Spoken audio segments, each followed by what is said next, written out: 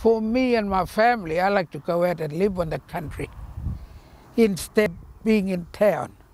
Too much drink, that's what taken all our people away from their country, you know.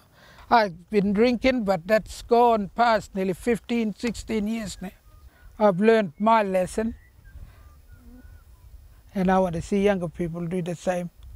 When I go back to well number 6, 7, and Kajara and all them places, I feel really at home. Sometimes during the night you get that cold wind feeling come to you, and might be the spirit of your old people, ancestors come, and you get that nice cool feeling and you feel at home. Must be your Jamu grandfather come, must be Nana, or you're right, make you feel at home. You got your right to stay in the place. You can sense that in the, you know, when you go there, your family there with you. Yeah.